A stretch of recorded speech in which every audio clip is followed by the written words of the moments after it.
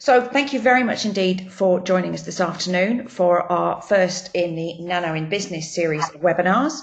And we're looking today at the commercial production of nanomaterials themselves. So we have a really interesting lineup to introduce to you today. But before I get started on that, I want to just give you a little introduction to why we set up this webinar series. The Nanotechnology Industries Association not only represents individual organisations and supports them in their development activities, but we also have the mission to promote nanotechnology and its ability to make an excellent impact for consumers and the environment and help support economic development. And as part of that, we've set up two new webinar series, one called Nano in Action and one called Nano in Business. The Nano in Action webinar looks very much at the interesting new breakthroughs that nanotechnology is helping to support, while Nano in Business is really looking at the commercial drivers behind the successful commercialization of nanomaterials and nanotechnologies. So a really small background to that is, as all of you will know, nanotechnology within Europe at least is considered a key enabling technology. So an important technology across many different sectors. And the European Union has spent hundreds of millions of euros supporting this. I'm just popping a few people on mute there, that's right. So the European Union has spent hundreds of millions of euros enabling the science behind nanotechnology. So many of you will be aware of not only the new nanomaterials projects, but also significant nanosafety research. And what we need to do now is really enable the business, because this is where the economic return will come from an enablement of nanotechnology as a science. And as all of you involved in commercial development of technologies and materials, you will know that science is the beginning of the journey. It is not the end. So all great companies start with great science, but great science does not always make a great company. There are many things that will prevent you reaching the market, be a huge variety of things, including even if there is an audience for the great science that you have. So the key things that you look for when you're developing commercial nanotechnology and materials is the bottom line is who is going to pay and what are you going to do to sell it to them? Because you do not have a product until somebody gives you money for it. So many companies set up on a really fantastic product idea or technology idea, but it may never reach the market for many reasons.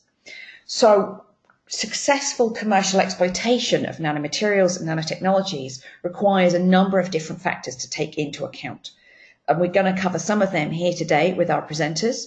But great examples are a strong regulatory framework, because this maps your pathway through to market access and allows you to try and predict the timescale and the cost of bringing a product to commercial accessibility. You have development of very strong standards to enable you to operate worldwide, and so that your data is relevant from beyond your own local market. And of course, who is going to give you the money? What are the business and investment drivers for bringing your great science through to a great product on the market? Because at the end of the day, when you start up your company, investors will invest to make more money back. So how are they going to make that money, and when are they going to make their money? These are all questions that organisations ask themselves when they go down the commercial route for development. So we developed up the Nano in Business set of webinars to start looking at that. And today we're looking at commercial nanomaterial production. And in the next webinar, we will look at service provision within nanotechnology and nanomaterials, as that is a key part of enabling successful economic product development. So our agenda today, we have two speakers from NIA member companies. We will kickstart with Landon Mertz from Cerion within the US, and then we will move across to Martin Kemp from VS Particles based in the Netherlands. Very different companies, but both treading the same pathway towards economic return. We will wrap up the presentations then with David Carlander, our Director of Regulatory Affairs, who will take a look at the regulatory environment for nanomaterials within the US and the EU, because these will really shape a lot of the business decisions that you will make as you develop your material. At the end of those three presentations, we will move forward to a closed discussion session for NIA members, and we aim to end at around sort of 4:15 this afternoon, European time. But we are recording this, so we will make the public elements of the recording available on YouTube and send you the link. And we will also share the slides with members. And as I've already mentioned, we're keeping everybody on mute so that the recording quality remains high. So please do not be offended if you suddenly find yourself muted in the middle of the webinar. So before we moved on to our advertised feature, there is, of course, no such thing as a free lunch. So I'm going to give you a 2-minute overview of the Nanotechnology Industries Association. Many of you will have heard this before, but as the name suggests, we are a non-profit industries organisation, and we really represent nanotechnology and nanomaterial producers from all around the world. And our core mission is 3 things. We aim to build a robust regulatory framework, both for core materials and their applications into different sectors, so that you can do business with certainty. We look at business and scientific networking for all of our members, which is another reason why we have the webinar today, so you can hear about 2 of our excellent members. And finally, we work very hard to help build the wider ecosystem for nanotech and nanomaterials. So we work closely with governments, the European Commission, to build a very solid foundation upon which commercial development of materials can take place. This is a tiny snapshot of some of our companies, and you can see they're very broad. And in fact, it's not just companies that we have as members. We go right from the large international players such as 3M, BASF and Solvay, through to startup companies that sort of emerged in the last 6 months that are looking for support to develop up their pathway to market. We have a number of specialist service providers who, as I said before, are super critical in helping a company successfully bring a product to market. We have an increasing number of expert research organisations, both universities and research centres across Europe primarily, and they bring the latest in safety and nano assessment technologies, which is vital for successful development of materials. And finally, we represent associations from around the world that also support their nano actors. So we're really delighted to have a diverse community of people who we bring together on a regular basis. So what do we do within our key areas? On the regulatory side, we really look at global cross-sectoral regulatory support. And for our large members, many of them don't need our help directly, but for our small members, we are very much a sort of an external resource for them to use to help them understand the regulatory pathways before them. So we support members directly, but we also work with governments at all levels to try and help build very solid and industry workable regulatory frameworks. And that's very relevant for nanomaterials right now, as they are becoming more specifically referenced in different regulatory frameworks worldwide. Through our business and scientific networking, we have lots of different activities. So our Nanotech Innovation Council right now is working with members to identify the most disruptive technologies that are enabling their businesses right now, so we can draw attention to those.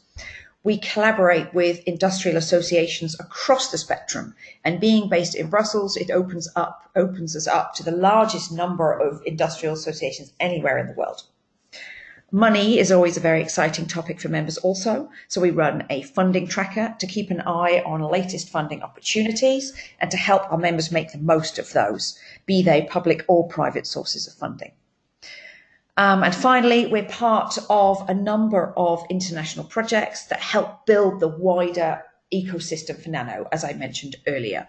And the latest of those is the project Gov for Nano, which is looking at building risk governance frameworks and a risk governance council to help support confidence throughout the nanotechnology value chain.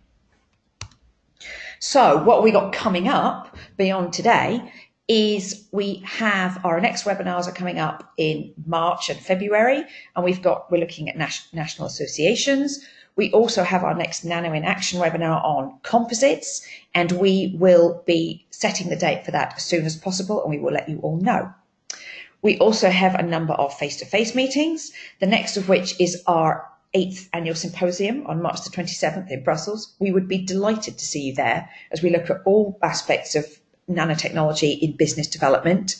And in June, we are extremely pleased to launch our Nano Pavilion for the first time, which is a large conference stand that we can bring to showcase members and nanotech at large international events. And the first event we have chosen is ChemSpec in June, and a number of our members will be joining us on the Nano Pavilion. So we would strongly advise, if you're planning to attend ChemSpec, come and find us and we'll have a little nano party there. So, of course, you should be a member to take part of this. And we'd be delighted to welcome all different types of organisations, both, as I said before, small startups around nano in any aspect of nano, expert service providers, research centres. You all form part of a very important family. So to do this, you can talk to me directly. Don't forget to sign up for our newsletter and follow us on LinkedIn and Twitter so that you can join the conversation that we have all the time with our members and the wider world. So, sales pitch over. I leave you with a delightful reminder of our symposium at the end of March. And now I am going to hand over to our first speaker of the afternoon, who is Landon Mertz. So I'm going to unmute Landon so that he can say hello. And then I am going to hand over the slides to him. So introduce yourself, Landon, while I hand over to you on screen. Yes, absolutely. So thank you, Claire. Just by way of brief introduction, I'm Landon Mertz. I am the CEO of Cerion Advanced Materials here in the United States. We're based in Rochester. My history with the company briefly is that I joined 10 years ago as the firm's CFO, and then in the last 7 years, I've been running the business as the firm's CEO. My personal background has been primarily in taking either ideas, startups, or early stage businesses and growing them to successful exit. Cerion today, while it started as a very small shop, I believe about 12 years ago, we're now a fully fledged, fully commercial, profitable business. And just as a quick preamble, my agenda for today really is to cover two broad topics. The first is I wanted to give everybody an overview of Cerion, what we do, why we do it, and who we do it for. And then really discuss commercialization through two lenses. The first being commercialization as a process, and then the second being some of the key drivers of commercialization. Due to key time constraints today, we're going to keep things at a high level, but everybody will have access to me should they desire. I've left my contact information at the back of the presentation, and if you want to continue the discussion, by all means, please feel free to reach out. So now, with that said, we'll move on to the first slide. Overview of Cerion. We've become an industry leader here in North America around the science of designing, scaling, and manufacturing nanomaterials. We do this as a service, and we do this mostly for industrial companies and the defense space. We were founded in 2007 up here in Rochester, New York. Now comprised of 50 employees, 4 facilities, our headquarters, a research and development lab, which we're actually expanding by about 5x coming in the next few months, our manufacturing facilities, and then chemical storage. The history of the company is that we were traditionally focused on metals and metal oxides. That's definitely what we're best known for. About 4 years ago, we also started to make a push into nanoceramics quite successfully.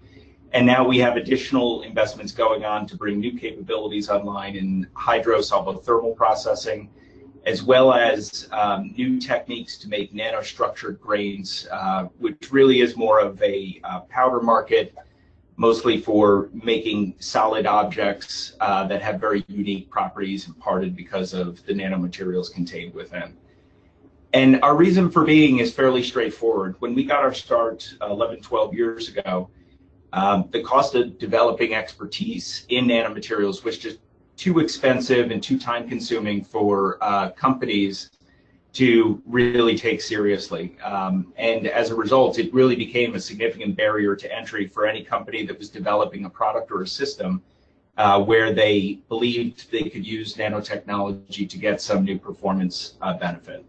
And so over the course of many years, we basically decided to provide a service to the market, giving them access to this capability and advanced access. And as a result, over the last 10 years, we've made very significant investments into the business, first through equity in our early years and then cash flow in our later years.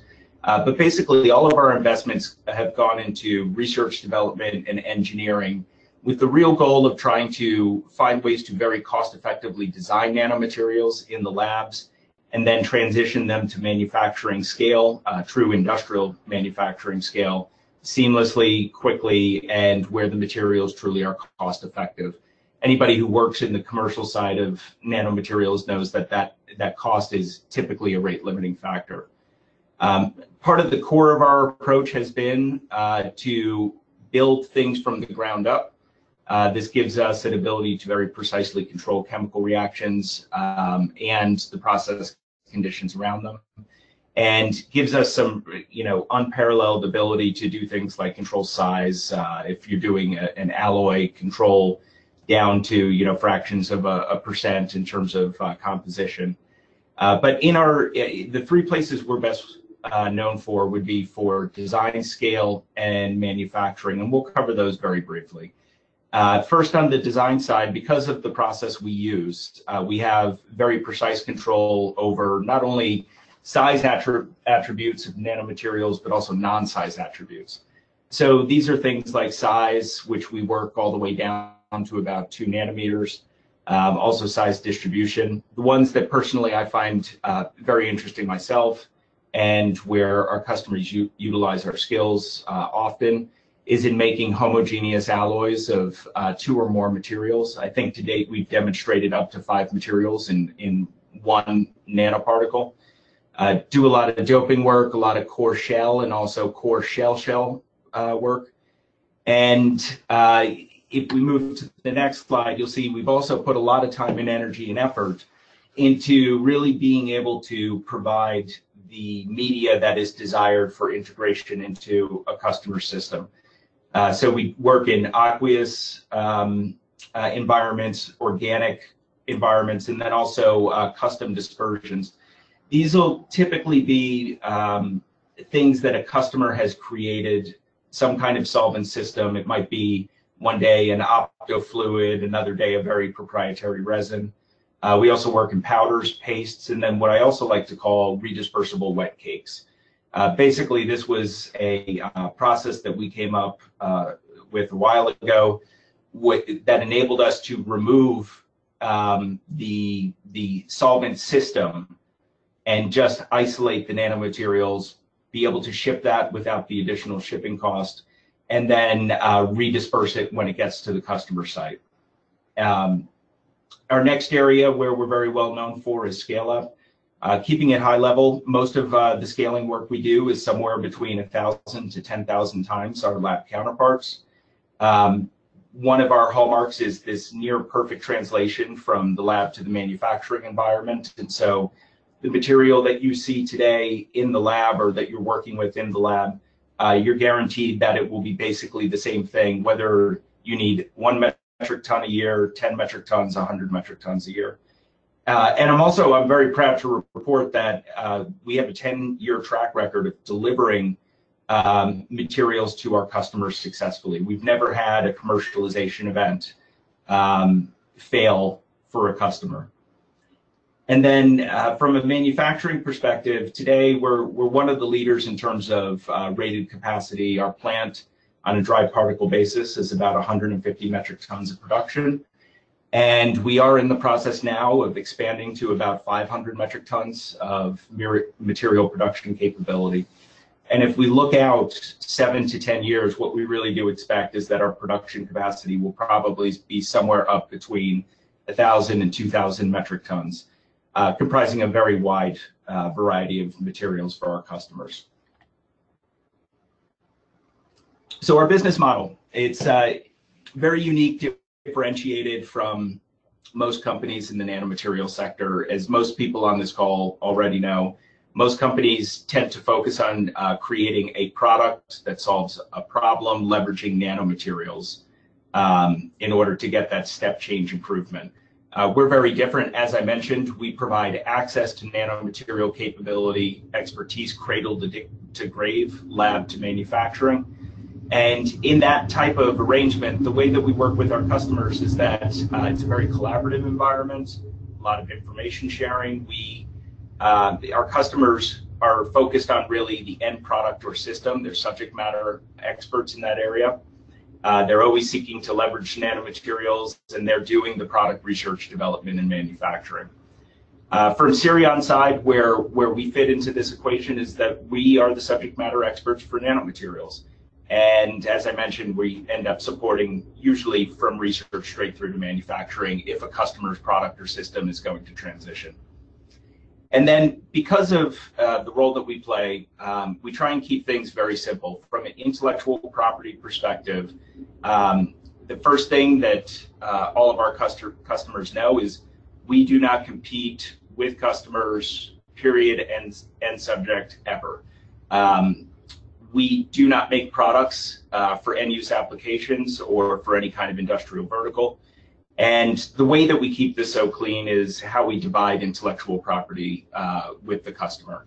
On the customer's end, whatever material has been designed by Cerion, ultimately the composition of matter for that material is retained by the customer, and Cerion simply retains its different processes to design and manufacture the nanomaterial. Ultimately, that provides the customers with two options. The first option is they can have the materials manufactured by Cerion in our plant in Rochester, New York. The alternative version is that we will license the IP so that the customer can produce it on their manufacturing site. Often in tandem with this, we also will design, install, accredit, and train on a system and put it into the client manufacturing site. So it's really soup to nuts turnkey. A little bit about our customers and the type of work we do. So first of all, virtually everything that we do today is for some customers stealth product or system. It's very rare that we work on something that we can actually discuss publicly. The other thing, and I can emphatically say this, is that 100% of our work is custom. It's very rare that material off the shelf that you can buy from either a nanomaterial manufacturer or through a lab scale distributor works as intended in a customer system. There are often times where just small tweaks to the formulation or the design of the particle can have profound effects in terms of the performance expressed by the particle. In terms of customers, most of our customers are mid and large cap. They cross-cut everything from consumer brands to industrial companies. And by the nature of our work, we end up supporting, in a broad sense, almost 40 different industries over the history of our company. And the materials that we work in have the potential to be inserted into literally thousands of products. We also support the defense community. So we support DoD internally in terms of designing new materials that they can test, prototype, and field to the warfighter. And we also ultimately supply and manufacture the defense industrial base. Most of the work that we're involved in is mostly on offensive, defensive platforms in the field. And then I do think it's worth mentioning, while we are capable of supporting basic research, the best case for the customer and for Cerion is really to be focused on applied research through manufacturing. Most often what this means is that the customer either has a theory about how they would like to leverage nanomaterials, or they, more common, will already have a proof of concept but have no way to get the full performance benefits, scale it, or manufacture it. And that brings us just to some of the customer use cases that bring people to our door. The most common, first would be the company in question doesn't have advanced expertise in designing, scaling, or manufacturing. Another very common door that people walk through is they've internally developed a material at the customer site, but it needs to be either fixed or redesigned, and most typically that's because they're missing some kind of critical feature and attribute. A lot of times, whatever they've designed in their labs isn't scalable from a process perspective, or even if it is scalable, it's just simply not cost effective. Another very common reason why we work with customers is they have materials which they're having a difficult time integrating into a product, a system, or sometimes even a subcomponent.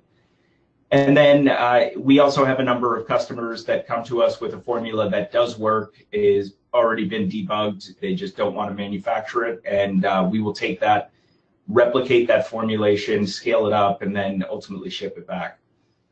So those are the commercial considerations.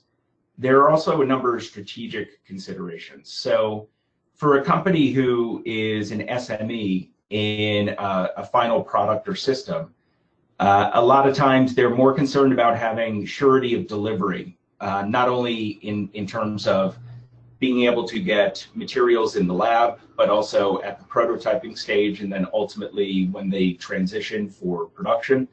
Another reason why a lot of customers work with us is frankly just our speed and cost of completion. We have a number of customers who have told us over the years that they've worked on a particular material or set of materials for a number of years without being able to crack the code and get exactly what they needed. This is really where we shine. The more complex, usually we're able to achieve for the customer.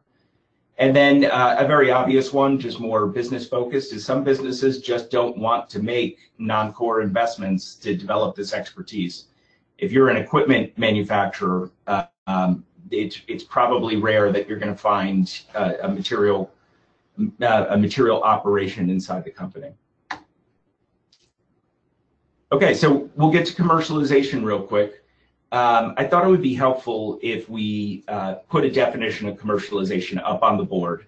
And so you can see here, really, I think everybody knows this, it's the process of introducing a new product into the market, taking into account, quite honestly, all of the operational mechanisms required to get commercial success: production, distribution, marketing, sales, customer support. Because of the way that our relationships are arranged with the customer is typically the entity that's working to make that final product or system and manufacture it. They're handling all the sales, the marketing, the legal, the regulatory for the final product or system. Cerion, on the other hand, we are typically designing and manufacturing a nanomaterial, which not in all cases, but in most cases, is a subcomponent of a much larger product or system. And so where we are focused on in terms of commercialization is during the design process, the scale-up process, and ultimately the manufacturing. And again, because of the time constraints, we're going to keep the rest of this discussion high level, but we're going to cover process, and we're also going to cover some of the key drivers in commercialization. What I present today is just a small microcosm of what's important, but for anybody on the line who's just getting a start being a nanomaterial manufacturer, I think it's a good starting point for orienting your organization. So first things first, our view on commercialization, because ultimately we need to be able to manufacture for a customer, and we don't succeed, and a customer doesn't succeed if we don't get to manufacturing. Commercialization is a mindset inside of our organization. Certainly, it's a whole of company approach. Every single person in our organization, for the most part, and definitely every department, touches commercialization of a customer program as we move through it. The other interesting thing is that we work on commercialization literally almost from day one when we start a new customer program. Most of our customer programs come through the door of either a research or development assignment. And the next tenet is commercialization plans are living, breathing documents. So these are routinely reviewed, we iterate them all the time, and we add depth to the commercialization plan as the program progresses.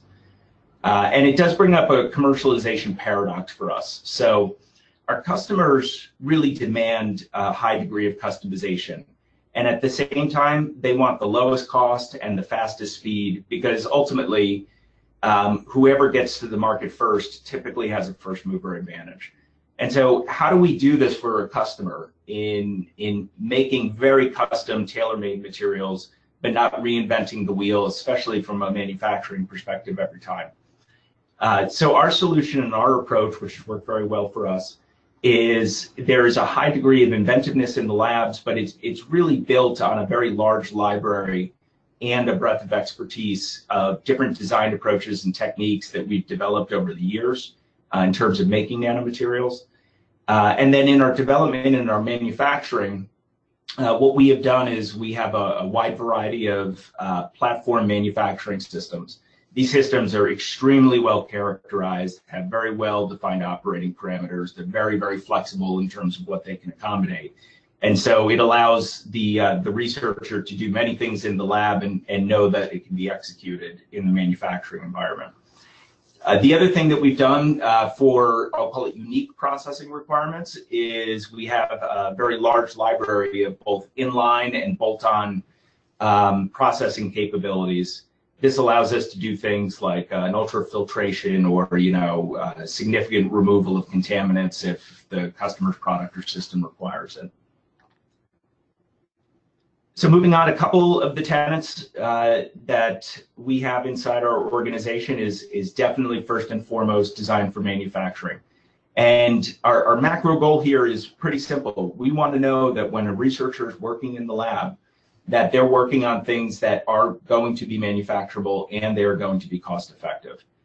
And there's a few ways that we achieve that. The first is all of our researchers receive very in-depth training on our manufacturing plant, its capabilities, its process parameters.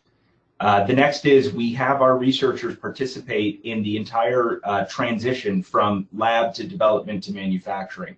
This allows them to observe firsthand the decisions they make in the lab and how those play out in the manufacturing environment so that they can continually improve their own process. We also do quite a bit of work while materials are made in the lab around assessing things like raw materials, the development process that we might anticipate, our engineering solutions required, how would this fit in the manufacturing environment. And ultimately, these routine assessments, what they do is they allow us to surface early and often issues that need to be addressed up front. And that can either result in things like changing a formula, or it can mean, if there is no other viable path, doing some form of engineering to be able to accommodate in the manufacturing plant. Moving on, stress testing, a big part of our development work. Our goals here are fairly straightforward. What we want to do is we want to take that lab environment made material and we want to figure out how are we going to translate it into the development lab. That typically requires a number of adaptations and scale-up factors, which we've developed over many years here at Cerion. Another goal in this process is literally to break the manufacturing process that we're working with, and that really allows us to define the operating window or the safe zone. And then another big goal, and this happens during this process, is to improve the process overall on the factors usually of time, cost, precision, repeatability, and robustness of the formula itself. And then finally, we also focus at this point on quality control, quality assurance parameters, and we start the process of crediting raw materials. And so the process itself is fairly straightforward. We take materials made in the lab and we replicate them at lab scale in the development. We do our translational work to get it into a development scale production system. And then ultimately what we do is we spend a tremendous amount of time exploring process excursions. And so this is much more than what's listed on this slide, but rate of addition, order of addition, process conditions, utility inputs, intentionally doping the formula with contaminants that may be resident in the raw materials to see how that impacts the performance and the nature of the material itself. Also, once we get through that process, we start to document all the required process parameters and the window of operation. And then we take the materials we produce in development and we accredit them ourselves using benchtop testing. And then it goes back to our customer again for accreditation. Based on the outcomes, it's basically a go, no-go. If the formula is found not to be robust, it's returned to research for further improvement. Otherwise, the formulation proceeds forward to pilot and industrial scale manufacturing. A quick note, I'm not going to cover pilot and industrial scale manufacturing today, simply for time. But what I did want to cover very briefly with everybody is something that we call a techno-economic analysis. It's a very, very powerful tool that we've developed here at Cerion that really allows us to understand not only what's the internal cost of the material, but are we on track to meet the cost requirements for the customer? And going through this exercise, which is, half technical, half economic, we're also able to identify potential process related areas or raw materials that are adding undue cost to the process. And that this techno-economic analysis allows us to feed back that information again early and often so that we can intercede and correct any problem that we discover very early on. So the goal of the techno-economic analysis is to take what we've designed in the lab and through our knowledge of our own systems and characterization of our manufacturing systems, turn that into an economic representation. Typically here, we're looking at the manufacturing process, any kind of direct and indirect costs, and the process always starts after a first successful candidate material is created. It doesn't necessarily have to be the perfect material solution because we often iterate materials with our customers.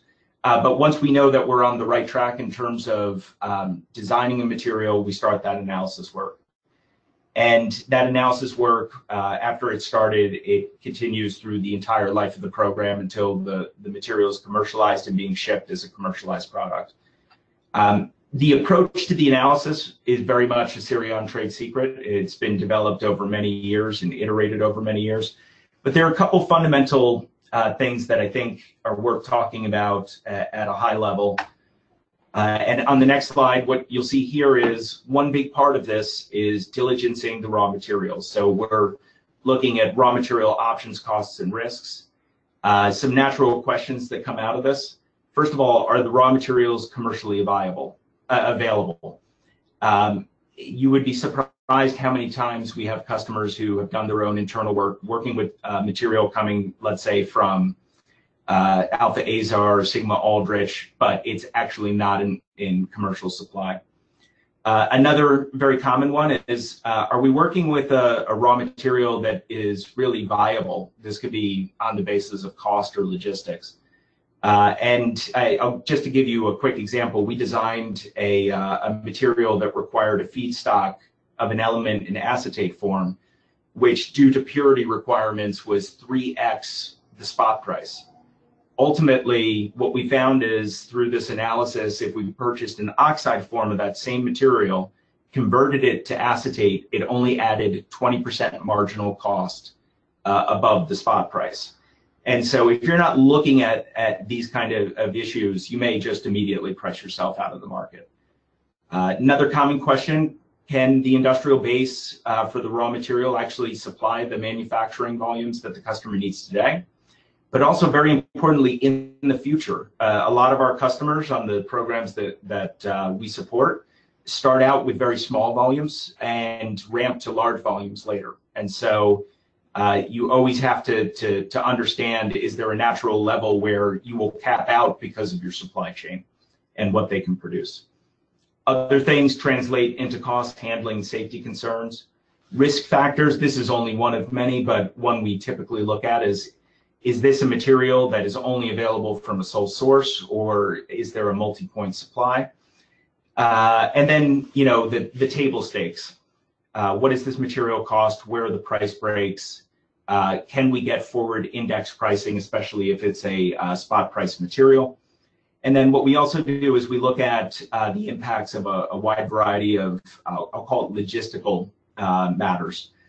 Shipping of that raw material, the customs and tariffs, regulatory handling, and how that all layers into the final cost delivered to your dock and put into storage.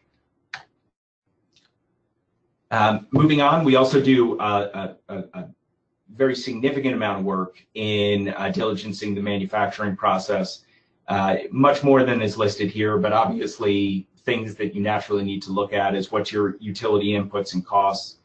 Another thing that we look at quite often based on the formula is modification required to the plant or not? Is it something we can easily do through our engineering department? Or is there some new invention required to actually accommodate the design of the nanomaterial?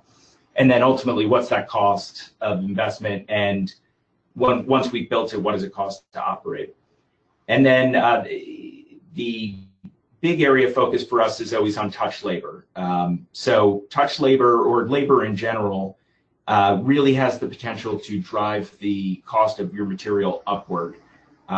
As nanomaterial makers, we would all like to think that we can get significant, upcharge on our cost of materials to make a material. But if you really want volume adoption, you need to not be assuming you're going to get 2x, 3x your cost basis. You really need to be thinking, what is the customer paying now, and what's for their application, and what can that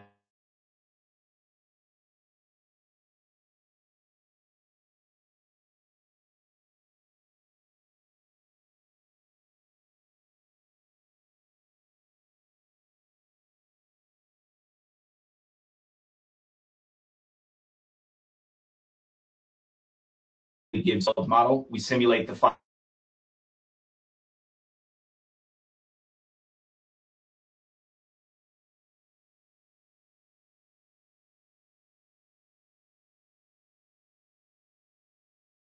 production volume goals for the customer. What does it look at that price? And then ultimately, this economic analysis, like most other processes we have here, lets us identify the challenges. It informs the design, scale-up, engineering, manufacturing decisions we make, and we keep iterating that until the very end. And then the last point to note,